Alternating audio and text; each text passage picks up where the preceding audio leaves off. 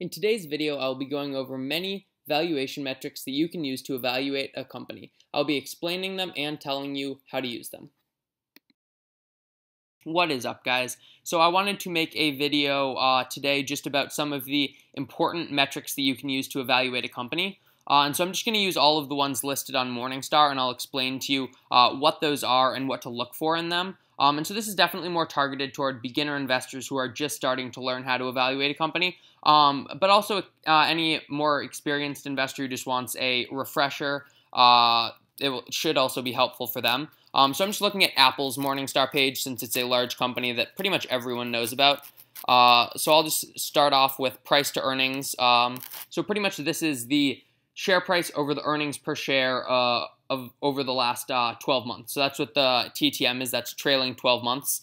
So like I said, this is just what the price is of the stock over the earnings. So this pretty much tells you how long it will take for the company to return the price that you paid for the stock in earnings. So they won't necessarily be returning all of their earnings, but it's pretty much just telling you what premium you're paying on their yearly earnings to purchase the stock. So for high growth stocks, you're going to see a higher price to earnings because people are expecting their earnings to grow a lot more in the future, versus a slower growth stock, you'd see a lower price to earnings typically because people aren't expecting as high of a growth rate. And so I tend to look for price to earnings under 15 or 16, but I'll make a lot of exceptions to that. So if I'm just, if you're looking at Apple, it's got an 18.1.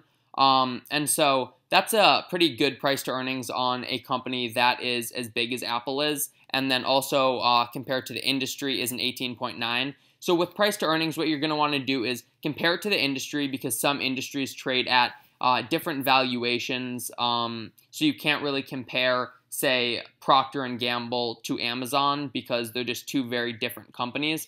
And so you are going to use price to earnings relatively loosely to value a company, but it is still a good way to look at just what multiple you're paying on the earnings, and so it's pretty important in that sense.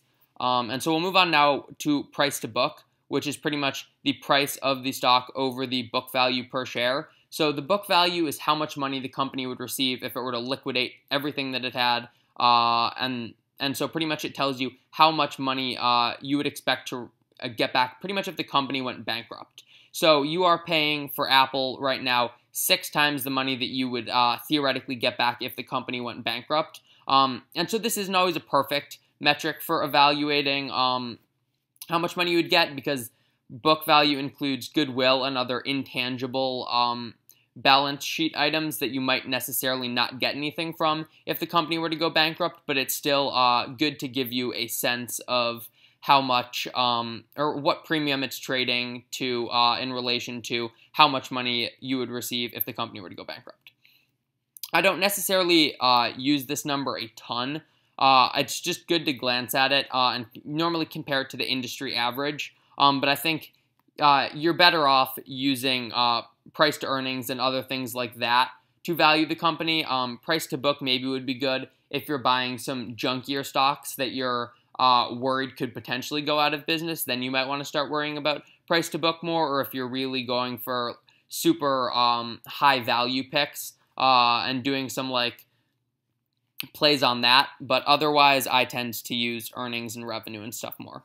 So for here, you have price to sales over the trailing 12 months. So it's pretty much the exact same thing as price to earnings, but with sales instead. And so this is good just to see how much sales a company is generating. I think I tend to look at earnings more than sales, but sales are good to look at if the company is either struggling with margins due to like one-time events and you're expecting their margins to go up. You can use that to help you calculate their future earnings as their margins go up and things like that. And I'll explain margins more when I get to them down here.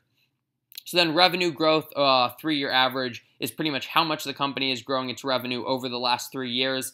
You're going to want to look for a positive number for sure. You don't want anything negative. And that's not necessarily to say that you don't want to invest in a company that has negative revenue growth, but it's showing that the company is not doing as well and is starting to shrink instead of grow, which you're looking to generally be investing in growing companies. And so net income growth is the same thing as revenue growth, but with the earnings of the company instead of the revenue. So with this, again, it's good to look for a positive number, and a really high number will show you that it's a high growth company, and a lower number, like say 5, will tell you that it's growing pretty well and it's steadily growing, but not at a super fast pace. But like I said, you just want to use that to determine how well the company is growing.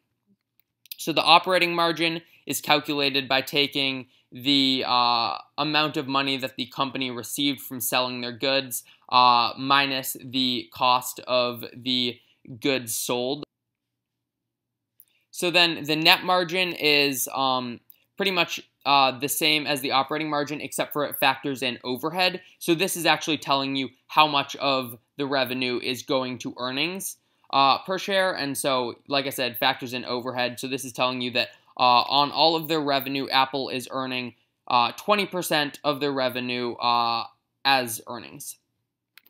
So then the return on assets and return on equity, I'll start with return on assets, but they're metrics of evaluating how efficiently a company is using their assets or equity. So return on assets is calculated by dividing the trailing 12 months earnings over the total assets of the company.